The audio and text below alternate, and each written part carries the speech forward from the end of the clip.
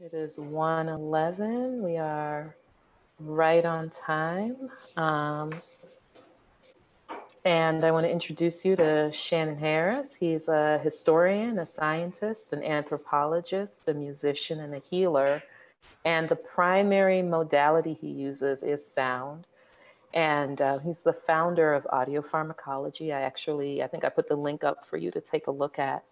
There are many, many, many things that he does well, but why I invited him in to talk with you is because the title of our class is The Black Voice in America. And one of the things that Shannon has been doing for over 32 years has been chronicling sound and creating different relationships with sound. So when we think about sound and science and music and healing, he's one of the people who is in so many ways so far ahead that there are lots and lots of people who are catching up to his work. And so I'm really glad to share the space with him today.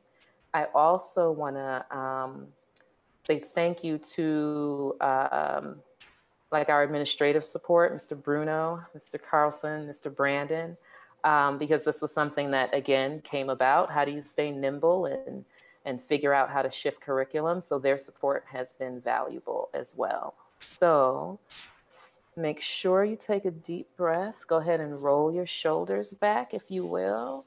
Yep, up and back. That's for your beautiful heart, because if you don't love your heart, I don't know who's going to do it. So shoulders up and back, and then I will turn things over to Mr. Harris, if you will. He has time built in for questions, so he'll be asking you questions, and you'll have time to ask him questions as well.